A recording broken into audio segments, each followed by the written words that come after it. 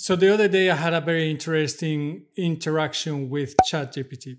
I have been using ChatGPT for different reasons and for different purposes. And one of them that I have been using is also to actually help me create the descriptions for videos and finding out the title for the videos that I have created in YouTube. And the other day I had a very interesting interaction with ChatGPT when I was asking about giving what was the context of my video, or wanted to give the context of my video, but I was explaining that, hey, I would like you to help me please with creating a description for a video.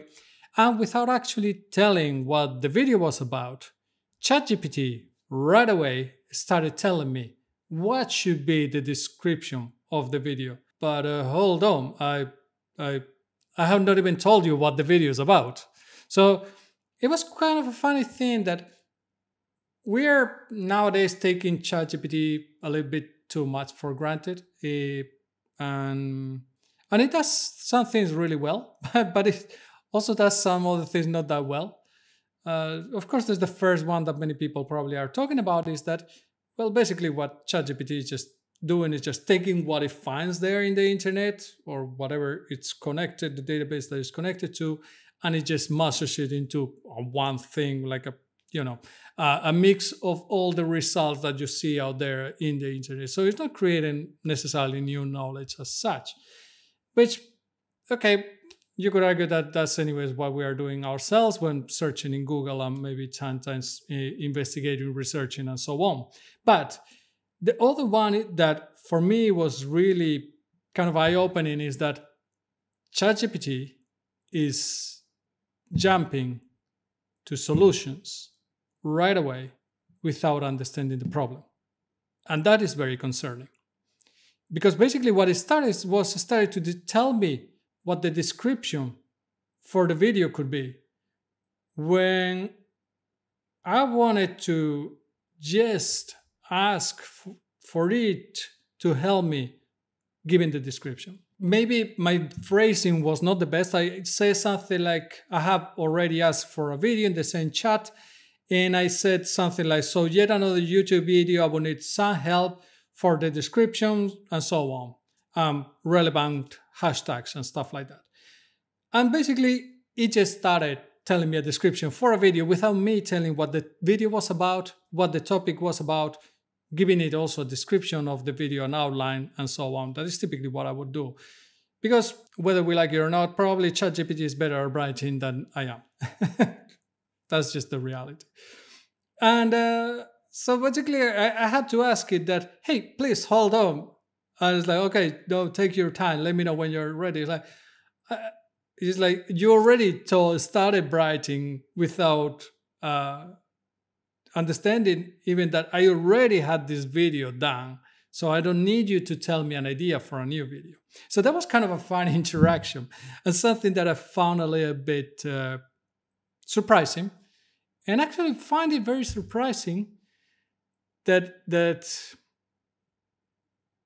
and this is something for OpenAI people. If somebody from OpenAI is watching this, please, I would ask you to really think what is the goal, or maybe clarify what is the goal of ChatGPT. Because many people are using ChatGPT as an assistant. And if you don't think that the role of ChatGPT is to be an assistant, then sorry, you're doing something wrong. Because the perception of the tool is that it's an assistant. If you don't think that it's an assistant, then there is a mismatch of what you're thinking that the tool is and what people think the tool does.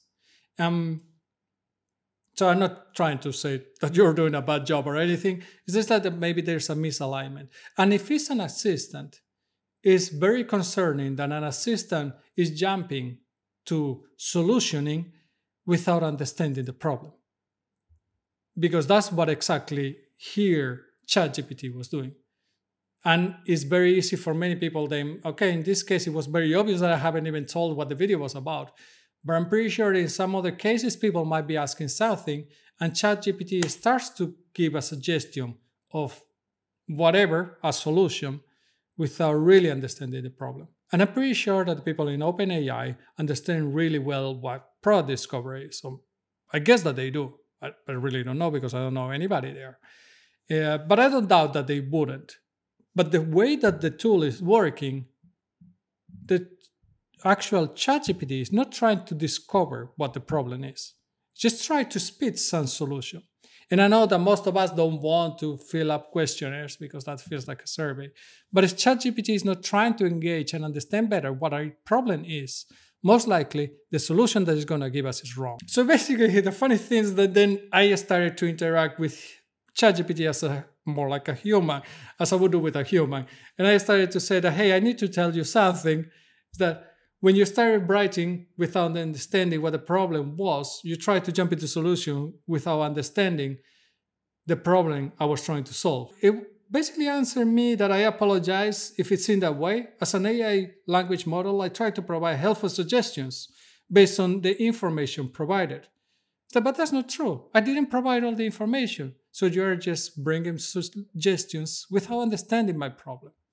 So you're trying to be helpful without trying to understand the problem, and that's a problem on itself. But I have to admit, one thing that they had done really well is that generally ChatGPT is very polite, even if it was trying to throw the ball back at me. But anyways, I was just kind of complaining a little bit there that, hey, that's a little bit of lack of product discovery and understanding and taking, and that some people can take those answers in a wrong way, that those can be misleading answers.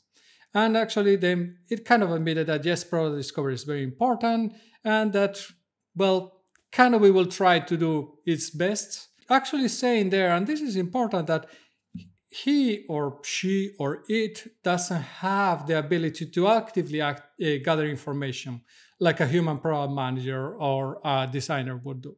And that's a very fair point.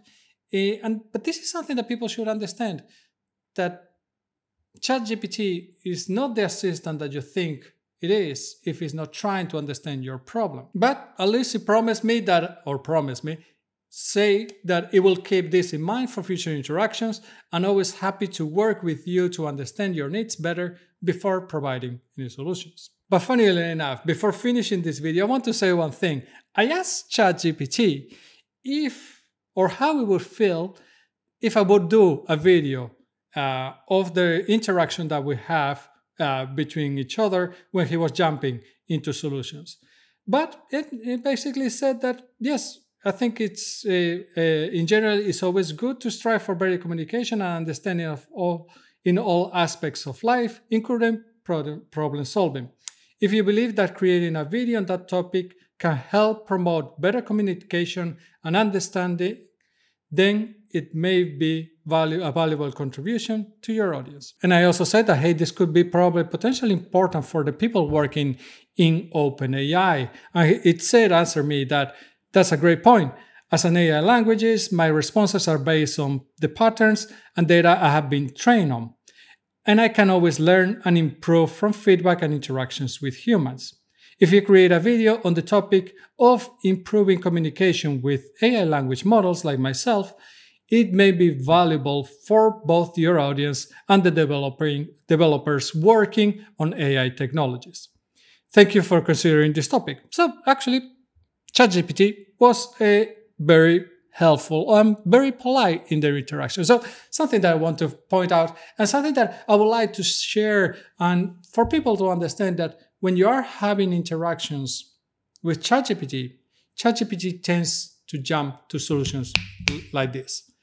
So if you want to have a good interaction with ChatGPT, you want to make sure that you lay out all the potential implications and background information on the problem that you are trying to solve. Try to feed it as much information, then the output that you are going to get is going to be much more reliable. So something that to pay attention to, and something maybe also that I think that the people in OpenAI should consider is that really, if you want ChatGPT to help people, ChatGPT also should understand better the problems that it's trying to help or the problems that it's trying to tackle. And in this interaction and sometimes in other interactions, it is clear that it's jumping to very quick solutions and very generic solutions without ever trying to dig in deeper into what the problem is. And if you have read the book from Eric Rice, there's the 5 whys that you should ask before you actually understand what is the root cause and the problem that you are trying to solve. Anyhow, if you want to support the channel with all the things that I'm doing here, please go and check out the resources pages that I have created and put in my website. I will link them in the description and in the pinned comment down below. If you enjoyed the video, please give it a thumbs up and subscribe to the channel. I will see you in the next one. And remember, stay safe.